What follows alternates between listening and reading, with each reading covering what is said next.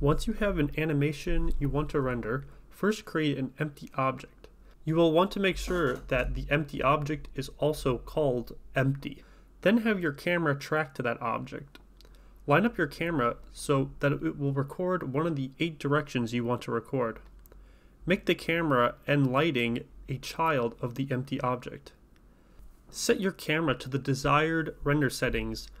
This usually includes turning the transparency on, which can be found under the film section in the camera settings.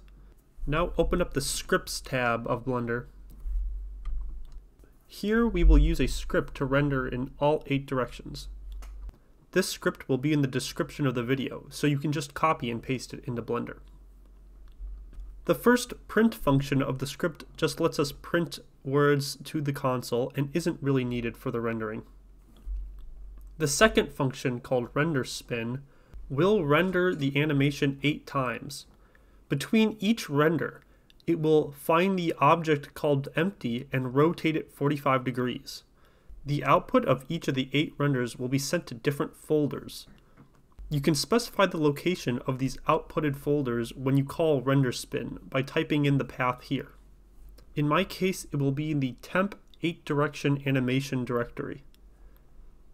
Before running this script, ensure that the empty object does not have any animation or keyframes attached to it. If it does, the camera will not rotate around the animation properly. Now press the play button to run the script. The script will print done in the console once it's finished. Now go to the directory of the outputted renders. You should see 8 folders labeled 0 to 7. Each folder represents one render in a certain direction and will be populated with images that were generated during the render. Now we will stitch these together into a single sprite sheet.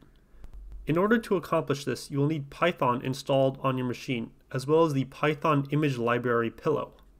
Once you do that, you should be able to run a Python script to stitch the images together into a single file.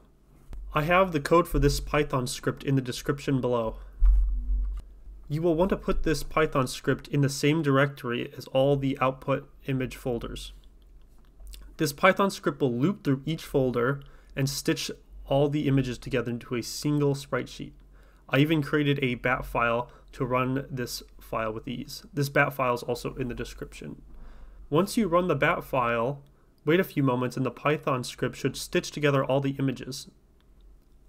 This is what the end result should look like. Thanks for watching. Let me know if you have any questions.